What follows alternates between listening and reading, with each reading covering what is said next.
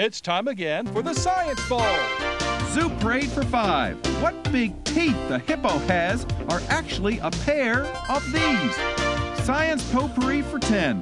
Would a snake most likely eat every day? Every week, Dateline Science for 10. Why are some elephants wearing necklaces these days? Green things for 15.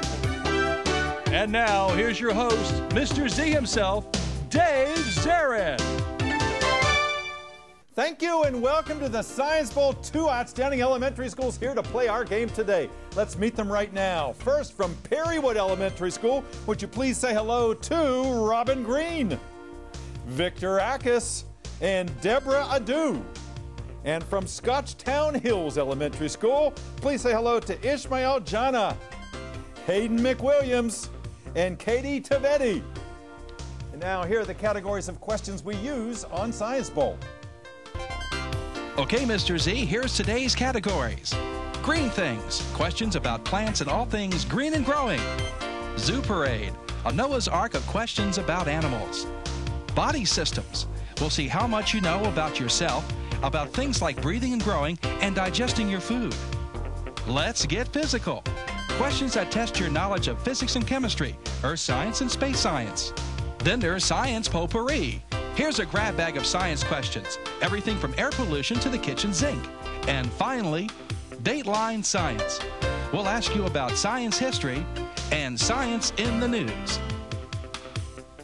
Here on Science Bowl, we arrange our game board according to question difficulty, with easier questions on the left worth 5 and 10 points, the tougher ones worth 15, 20, and ultimately 25, the toughest question of them all. We start both teams out at 50 points apiece. No penalties ever for incorrect answers. And you tend to the 2 rounds today. One of these 2 good-looking teams will come back to play our game again and perhaps move on to the semifinals. Let's go over and make sure everything's working properly. Victor, would you try your buzzer for me? Thank you, young man. Good luck to you and to Robin and to Deborah. Hayden, try yours. Green one seems to be working just fine as well. Good luck to you, to Katie, and to Ishmael. Are we ready? Yes. All right. Great to have you guys here today. Let's have a good game. We go alphabetically P before S. So Perrywood and Victor, start the game. Give me a category and a number. Zoo Parade 5. Zoo Parade for 5 points. Teams, you can tell that certain animals don't shave. Goats and wildebeest, for instance, have what kind of facial hair? Perrywood. Beard. Beards, that's right. Those goatees on the goat and bearded wildebeest. Yeah, they don't shave them ever. They're kind of scruffy, don't they? Go red. Victor. Green Things for 10. Green Things for 10 points. Teams, because metal is such a precious commodity in Africa, bicycle frames are made of this fast-growing grass. No, Hayden. Is it What were you thinking? aluminum? What is it? Aluminum. Not aluminum. Good try. Remember the category Green Things. Perrywood, in Africa, metal is a precious commodity. So what they do is they make bicycle frames out of this fast-growing grass that is best known as the food of pandas. Bamboo. Bamboo. They make bicycles out of bamboo. Absolutely right. Go red. Body Systems for 5. Body Systems for 5 points. Teams, which of Snow White's 7 dwarfs is synonymous with the automatic response that you make if you have a tickle in your nose? Perrywood. Achoo. I don't know that there was a dwarf called Achoo. Scotchtown Hills? Scotchtown Hills, who was that dwarf? Sneezy. Sneezy, that's what I want to hear. Yeah, good comeback. You had the right idea, Victor. Go green, you're on the board. Green Things for 5. Green Things for 5 points. Teams, there aren't many professional teams named for plant parts, but one that is a National Hockey League team in Canada that has the same name as the plant part that's on the Canadian flag. Scotchtown Hills? Maple Leaves. Maple Leaves, that's right, the Toronto Maple Leaves. Good for 5 points. Go green. Let's Get Physical for 10. Let's get physical for 10 points. Teams, in Central America, there is a lizard called the basilisk lizard, sometimes called the Jesus Christ lizard, because it can walk, even run on water, all because water has very high surface, what? Scotchtown Hills. Density. Not density, good try. Water has very high surface, what? Which makes it possible for that lizard to walk on top of it. Salinity. No, good tries, both of you. Surface tension. It's called surface tension. The molecules stick together just enough so that the lizard doesn't sink down below. Go green. Let's get physical for 5. Get physical for 5 points. Teams, in the nursery rhyme, hey diddle diddle, everybody was amazed when the cow jumped over this celestial body, Scotchtown Hills. The moon. The moon. The cow jumped over the moon. Never did see such a sight. Go green. Tie score, 65 all. Let's get physical for 15. Let's get physical for 15 points. Teams, cell phones, digital cameras, iPads, they are all possible because they require tin and tungsten and gold, which are all different kinds of chemical whats? Scotchtown Hills. Reactants? Not reactants necessarily. Perrywood, tin and gold are different kinds of chemical whats? These are components that are found in a lot of our modern gadgets. Property? Chemical elements or chemical, we also would have taken metals. Chemical elements or metals, either one of those would have been acceptable. Scotchtown Hills, we're still at 65 all. Hayden, please. Let's get physical for 20. Let's get physical for 20 points. Teams, what kind of caustic precipitation with a low pH falls across eastern North America and can kill plants and discolor cars? Scotchtown Hills. Acid rain? Yeah, very good. Caustic precipitation, acid rain. Good answer there. Go, green. Let's get physical for 25. For the big one in that category, let's get physical. Look at the monitor, please, teams. There's a picture with this question. Teams, you're looking at a series. We're going to bring up some pictures of thermometers.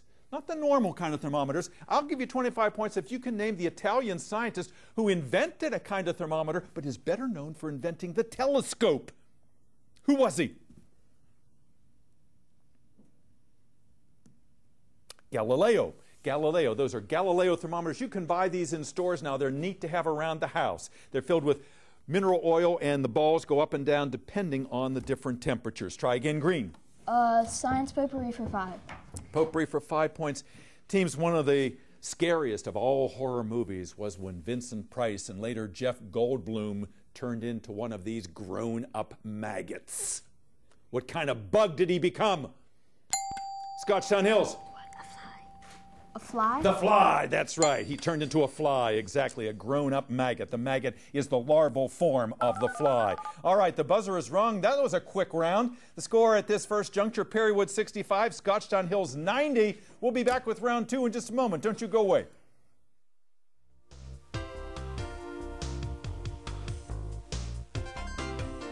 And welcome back. Nice to have you here on Science Bowl today. Thanks for spending part of your day with us. We have 6 outstanding scholars here from 2 great schools, Perrywood and Scotchtown Hills. Let's go over and meet them. A couple of them may be familiar to you because they were here last year. Let's go to Perrywood, and Victor and Deborah and Robin, welcome to our program. You're wearing school uniforms partly here today, and your school goes up to the 5th grade. Is that right, Victor? Yes. That's wonderful. And Perrywood is in the central portion of Prince George's County, Upper Marlboro area. Who's your principal?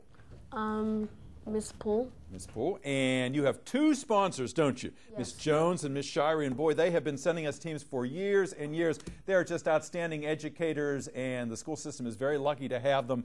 And I know you appreciate their efforts as well. Victor, did you have an alternate on your program? Yes, his name is Franklin. Franklin. And Franklin will be out in just a few months because he's an integral part of this team. Victor, tell me a little bit about yourself. How'd they pick you to be the captain? Well, everybody just thought I would be best for captain because, you know, I could press buzzers fast and I know a lot of questions. Hey, boy, those are the prerequisites. Yeah, you're a smart guy, and you got quick reflexes. You're in a good seat there. You're doing a nice job thus far. Tell me about yourself. What do you do in your spare time? Sometimes I read books or I, And reading, of course, is very good preparation, not only for Science Bowl in school, but for life itself. So I hope you continue to read. And when you get older, what do you want to do? I want to be a doctor. Doctor, all right, yes. You have that look already. I can see you being there with good patient care. Nice to have you on our show. Deborah, nice to have you with us. This young lady sings right now just in the confines of her own home, but you'd like to sing on stage someday. How about American Idol? Can you see yourself doing that someday? No way. No, maybe that's too big a stage. You have to build up to that. Why'd you want to be on our show? Because it gave me a chance to learn more about science and show what I know about science. Wonderful. And I know you've been practicing all year, and we're taping this show after 2 attempts to do that. Weather kept us from doing that, so it's nice that they're here. Boy, you've been preparing for a long time. Glad we can finally do this. Robin, tell us about yourself. What do you want to do someday? I'd like to be an artist one day. Yeah, you told me that you draw animals and plants right now. Do you have some favorites? What are some favorite animals you like to draw? I like to draw ducks and swans and ducklings. Yeah, there's nice necks and, you know, the feet and everything. So you'd like to be a professional illustrator someday? Yeah, wonderful. And you play soccer as well, don't you, in your spare time? Yeah. Why did you want to be on this show? Because it gave me a chance to learn things I didn't already know about science. Other teams to answer. That's right. Yeah, boy, you don't want to get into something where you know everything. It's always nice to have a challenge, so it's nice to have you here. Scotchtown Hills, good to have you guys with us again. Hayden and Katie back for their second year as sixth graders. Ishmael, first time here. Nice to have you on our show. Hayden, start us out. Scotchtown Hills is up there in Laurel. Yep. Who's your principal? Miss Prevost. Oh, wonderful. She's out there rooting for you. And the sponsor of your team, I know Miss Doris, and you have Miss Taylor here today too, don't you? Yes. Boy, have they been working hard, and we've been emailing back and forth trying to make sure this thing happened today, and I know how excited they are. They are great teachers as well. Hayden, tell me a little bit about yourself. What do you do in your spare time? I like to play lacrosse and bodyboard.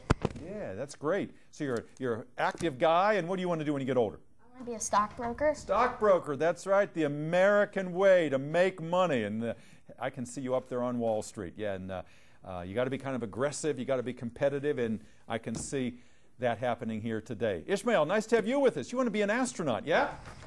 How did that come about? Well, I got interested in things outside of space, outside of our planet and stuff, because I still don't know what happens. I still know that not everyone knows everything. Boy, isn't that the truth? And not just about space, things right down here on Earth. No one's a know-it-all. Sometimes it thinks when you get to be a teenager, you think you know it all, and then you realize from then on how little you know. Each year you get less and less confident in how much you know. Well, hope you can make good on that someday. What do you do in your spare time now? Nothing. Never the same thing. I just relax and stuff. That's right. Hey, listen, enjoy your childhood. Hayden, nice to have you with us as with Ishmael. And Katie, you're welcome. We welcome you back. You were here last year. Mm-hmm. Tell us the Katie story. What do you want to do someday? You're still not sure, are you? Nope, I don't know. No, you don't know. And she says that so quickly, and so you must have a lot of things going on in your head, and maybe you'll have an epiphany someday. You'll watch a TV show, or you'll work with somebody, you'll go somewhere, and that'll really trigger your career interest. I know you like to read. What do you like to read? I like to read fiction books. Very good. Okay. Let's get back to our game. Scotchtown Hills 90, Perrywood 65. We've used up the Let's Get Physical questions. Lots of points to give away, though. Last correct answer came from the green team. So, Hayden, start us out. Science potpourri for 10. Potpourri for 10 points. Teams, down in Arkansas a few weeks ago, 5,000 blackbirds fell dead from the sky. Some people thought it was lightning that killed them. Hail, maybe fireworks. All those guesses in scientific terms are called whats? What do we call those, Scotchtown Hills? Hypotheses? You got that right there. All those different hypotheses. Maybe this did it. Maybe that did it. So they can test it out to see if they can verify them. Go again, green. Science potpourri for 15. Potpourri for 15 points. If Honda, the car maker, made a car that was a little bit of the CRV, part of it was the Pilot, and part of it was the Accord, then you'd really have what kind of H-initialed car? Scotchtown? Hybrid? A hybrid, that's right. We're always talking about hybrid cars, part gasoline, part electric. Well, that certainly would be a hybrid. Hybrid meaning made up of different parts. Try again. Green. Science potpourri for 20. Potpourri for 20 points. Teams, because bed bugs, everyone's talking about bed bugs, hatch from eggs and then go through 5 instar or nymph stages before becoming adults, we say that that transformation process is incomplete. What? Scotchtown Hills? Metamorphosis? Metamorphosis, that's right, because it doesn't go egg, larva, pupa, adult. It misses that and just has a long nymph stage there. That is incomplete as opposed to complete metamorphosis. Yes, sir. Go. Science potpourri for 25. Potpourri for 25, the big one in that category. Teams, what common analgesic tablet do a lot of people take every day to protect their heart, and now we know it may provide protection against cancer? What common analgesic pill do people take? Some people every day. What do you think, Scotchtown Hills? Aspirin? That is exactly right. Aspirin a day keeps the doctor away in maybe more ways than we realized up to this point. Okay, come on, Victor, let's jump on that. Let me see that trigger finger. Good, all right, let's jump in there next time. All right, Hayden, you pick one. Dateline science for 5. Dateline for 5 points. Teams, when they were trying to plug that oil well that was leaking in the Gulf of Mexico, they put tires in there. They put golf balls. They put mud. They were throwing everything in. They called it a shot. What kind of J-initialed shot that sounds like garbage? J-initialed, Scotchtown Hills. Junk? Junk. It was a junk shot. Let's throw as much junk in there as we can, see if we can stop that oil from flowing. Okay, Green. Dateline science for 10. Dateline for 10 points. Teams, it was in 2002 in the Steven Spielberg movie Minority Report that for the very first time we saw computer screens that didn't need a mouse. All you had to do was what to them and they would work. Scotchtown Hills? Touch? Touch them, yeah. Like the iPad. All you do is touch them. You don't need a mouse and with a cursor anymore. Okay, go Green. Dateline science for 15. Dateline for 15 points. Teams, Matt Super is an amateur physicist who built a nuclear reactor in his own house, making him the 87th amateur physicist to learn how to fuse these together. A nuclear reactor, what did he learn to fuse together? Atoms. Atoms. He fused atoms together. Try again, Green. Dateline science for 20. Dateline for 20 points. Teams, a multiple choice question. The newest superfood that's supposed to protect you from cancer is called the acai berry. Is the acai berry an antihistamine, an antibiotic, or an antioxidant? It's the new superfood. Perrywood. Antibiotic. Antibiotic. Not an antibiotic, no. Is it an antibiotic, an antihistamine, or an antioxidant? The acai berry that is supposed to be a superfood that will protect you from cancer. Antioxidant. That's the one. Antioxidant. Good. Go. Dateline science for 25. Dateline for 25. The big one in that category, teams, but this is not good news. The United States is now 23rd in the world in scientific achievement among students. We used to be number 1. President Obama says we need to go back 50 years and do what we did when the Russians put what satellite up in space? Scotchtown Hills. Sputnik? Sputnik it was, and that revolutionized American education, especially in science and math. Yes, sir. Thanks for letting us relive history there. Okay, Hayden, go. Green things for 15. Green things, 15 points. Teams, your question is as follows. In order to get the DNA out of the cell of a strawberry, you soak it in dishwashing liquid, and that will break down what structure that surrounds the cell, Scotchtown Hills? Cell wall? The cell wall. The cell wall is that tough part. You got to break it down, and apparently dishwashing liquid will do it. Okay, go Green. Green things for 20. Green things for 20 points. Teams, when a bat visits the flowers of a cactus plant to drink the nectar, it unknowingly, going from cactus to cactus, is doing what to it? What's it doing to it, Scotchtown Hills? Pollinating? It's pollinating, absolutely right. It's taking pollen from one plant to another to help the reproductive process continue. All right. Boy, Green, you're on a roll here. Victor, you got to stop him. You got to stop him. Come on, girls, you got to help him. He can't do it on his own. Talk it up. Go, Hayden. For 25. Which one? Green things for 25. Green things for 25. The big one in that category is a multiple choice question. Teams, the familiar Christmas plant known as the poinsettia with the red bracts on it. It only blooms during very long nights. Is that kind of behavior known as phototropic, photosynthetic, or photoperiodic? Which of those three, Perrywood? Phototropic. Not phototropic. Photosynthetic, phototropic, photoperiodic, the behavior that dictates that a poinsettia plant will only bloom during very long nights. Photoperiodic? Photoperiodic, a period of time. That's what we were hoping you would home in on. Yes, sir. Good. Green. Zoo parade for 10. Zoo parade for 10 points. Teams, look at the monitor, please, if you would. Teams, this is Angry Birds. Probably the most popular cell phone game in America right now. That bird is so angry because what porcine characters were stealing their eggs? Scotchtown Hills. Pigs? The pigs. The pigs were stealing their eggs and the birds were getting thrown against the brick wall there. Yeah, it's nasty, but it's fun to play. All right, go green. Zoo Parade for 15. Zoo Parade for 15 points. Teams, what wriggling, slimy annelids are associated with chaos as when you open up a can of them? Scotchtown Hills. Worms? Worms, a can of worms, wriggling, slimy little annelids. All right, sir, go. Zoo Parade for 20. Zoo Parade for 20 points. Teams, your question is as follows. Although they are not remotely bovine in character, dugongs and manatees are sometimes called sea whats. Sea what, Scotchtown? Sea cows. Sea cows, that's right. Bovine being your clue there. Try again. Zoo Parade for 25. Zoo Parade for 25 points. This is a tough question, teams. The longest animal bone in the world, longest single animal bone in the world, is what bone coming from what animal? What bone and what animal? The longest, even the heaviest. Come on, Victor. Neck bone. Neck bone from? Tyrannosaurus. From a Tyrannosaurus? No, an animal today now. An animal today, Scotchtown Hills.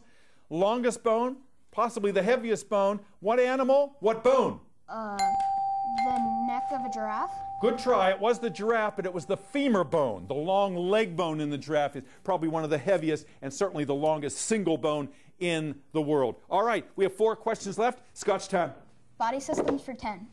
Body systems for 10 points. Teams, if you have a lot of really, really good ideas, what meteorological event is said to occur in your head? A brainstorm. A brainstorm is what we're looking for there. Try green. Body systems for 15. Body systems for 15 points. Teams, if you watch the HBO series Walking Dead, you know that you can keep zombies away from you by wearing their entrails around your neck. Entrails is another name for what body parts? Perrywood. Intestines. Yeah, your guts. You hang the guts around their neck. All right, you guys came back at the end there. That's what I like to see. Our game is over. We'll be back with a wrap-up in just a moment. Don't you go away. And welcome back to Science Ball. What a game we had here today. It was kind of all Hayden and all Scotchtown Hills.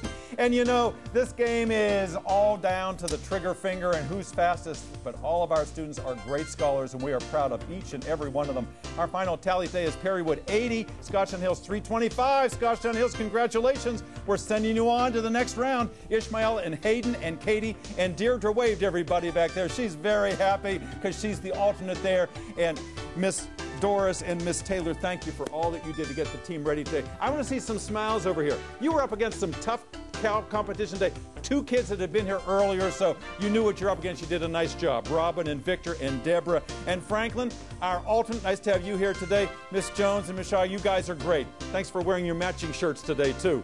Thank you for watching. We'll see you next time on Science Bowl. Bye now.